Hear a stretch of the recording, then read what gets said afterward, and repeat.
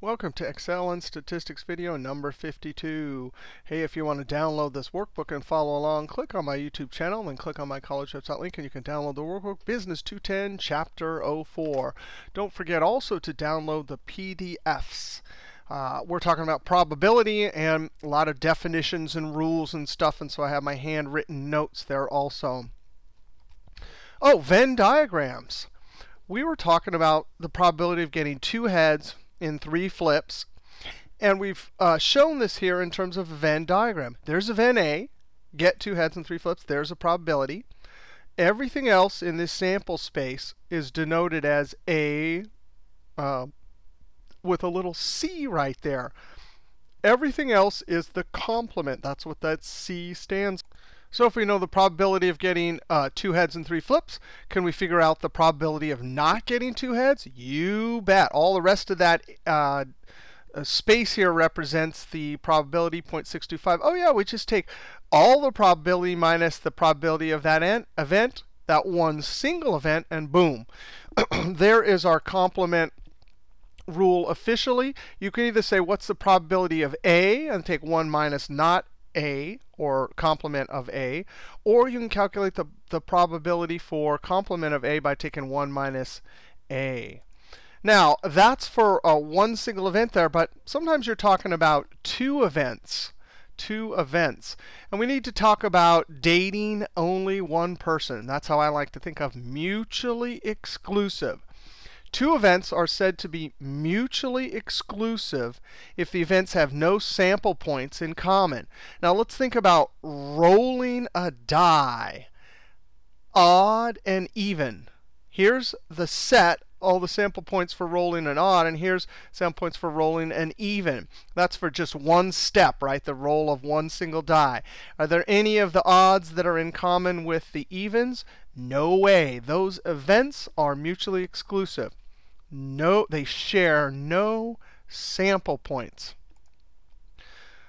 All right, let's look at another example. Event B, oh, you have brown hair. We'll denote that as B. And event H, you have hazel eyes. When we get all of our numbers here, there is some overlap. These are Venn diagrams. That little section there means that both. That means and. That's the intersection. These events are not mutually exclusive. This is called a union. This whole thing right here is called a union. And the union of B and H is the event containing all sample points belonging to B or H or both. And when we talk about union, that's the whole thing. When we talk about intersection, that'll just be the little point right there. But when we talk about union, again, I like to list all the possibilities you might see here. This textbook uses union here like this. I use or. Union, it could mean this one or that one or both. The symbol, or. It also could be listed as at least one. Right? So when you're talking about brown hair and hazel eyes, when you say what's the probability of at least one, it could be just this one or just that one or both. Now intersection, that's this little piece right here. Given 2 events B and H, the intersection of B and H is the event containing the sample points belonging to both. Here's the words they use, intersection and joint. Later when we talk about the probability for this, it'll be joint probability. But they use all sorts of words. The intersection, you could say A and B, which is what I tend to use. You could use this symbol for intersection, which is what the textbook uses. And, both, joint, concurrent. Also, both must be true, right? Because what do we have? We have 2 conditions here. There's brown hair and hazel eyes. Both must come out to be true. When you're looking at the person, you say, do they have brown hair? True. Do they have hazel eyes? True. So that's that little piece right there. B intersection H, and I'll tend to use this, B and H, because both have to be true, intersection. That's that little piece. The whole thing is what?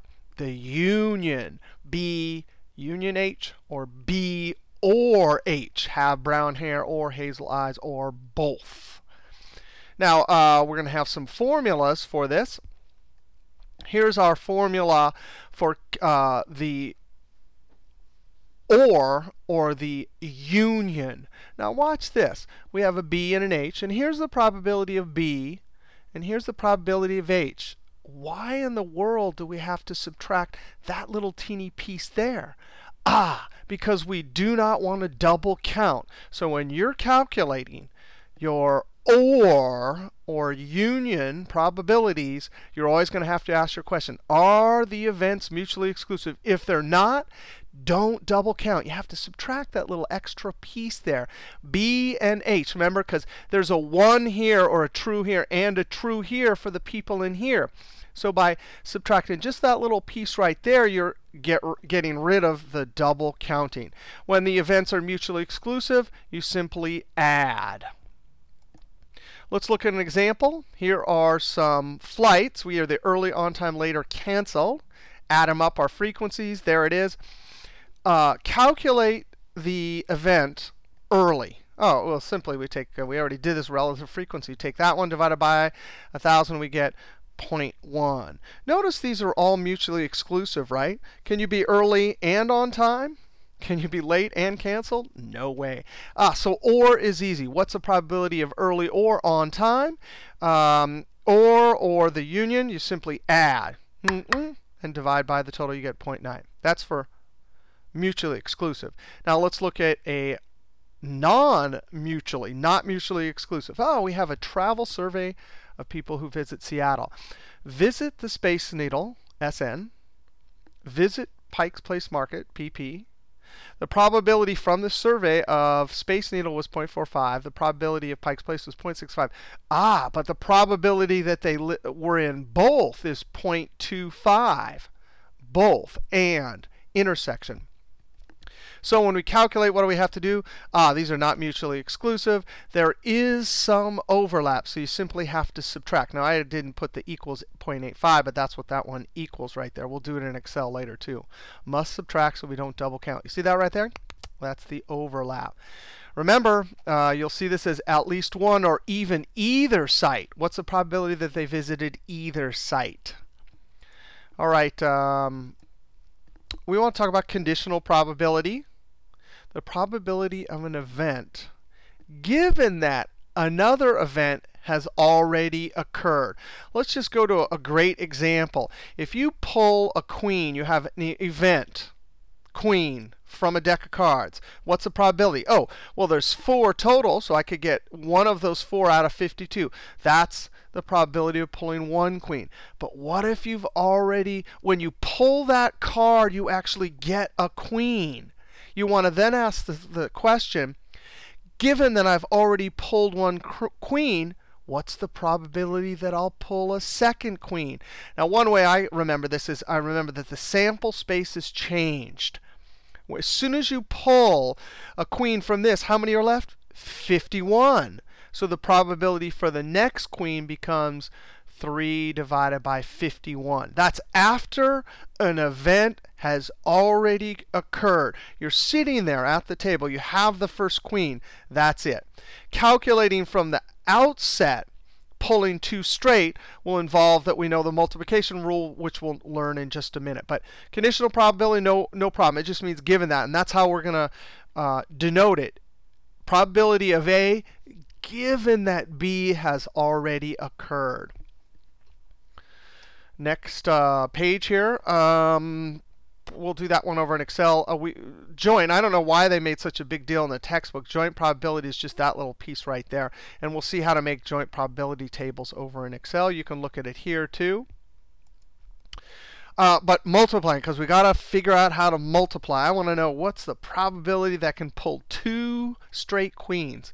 But before we do multiplying, we have to talk about independence. Independence. Events are independent if the occurrence of one event does not affect the other. Here's the rule of independence. Probability of B equals probability of B given that A's already occurred. What does that mean? Oh, well, this proves if they're equal, because if they're independent, then the fact that A occurred already has no effect on B. So this is how you prove that the two events are independent. Now remember, our queen example wouldn't be true because once you pull that first queen, that affects the next queen being pulled. Right? So independence. One event does not affect the other. How about rolling a 6? Does that affect the next one? No, it does not affect the next roll. When you roll a 6, boom, it's there. You pick up the die. It's still 1/6 when you roll it. Whether or not Whole Foods Market stock price goes up does not affect whether Google's goes up. Now, there are some stocks that have a dramatic effect, maybe like the car industry that has all these car part companies that are completely related. But some companies like these two here, probably these two events are independent. Dependent, that just means the occurrence of one event affects the occurrence of another event. Our queen example is a great way to remember that. Once you pull that first one, the sample space is changed. Both the denominator and numerator change. All right. Multiplication law, here it is. Oh yeah, multiplying is the and. The probability of A and B equals, in our textbook they say the probability of A intersection B. So you always take probability of B times the probability of A given that B's already occurred. That is the rule for multiplying. Or you could do it this way too. If you're trying to calculate A and B, you would simply take a probability of A times, and in this case it's the opposite of this, probability of B given that A has already occurred. Now, we talked about independence. Here's the rule, right? If they're independent, means they have no effect on each other. So B would equal B given that A has already occurred, right? Because this is a separate event, and if it has no effect, then these two are equal. That makes the multiplication law, if two events are independent, slightly more straightforward, just A times B. Now here's a big hint. I just remember and is multiplying and or is plus. So when the question says and, I just say, okay, I got to go look at my multiplying rules. When the question is or, I got to go look at my plus rules. Now there are some situations later where we'll have to use both rules, but they're individual rules and you do them in different steps. Let's see what this next slide. Now, one last thing before we go over to Excel, we got to figure out how to calculate conditional probabilities different than 4 divided by 52 for that first queen and 3 divided by 51 for the second queen. We're just going to take it from our multiplying rule. Well, this is the rule for multiplying, right?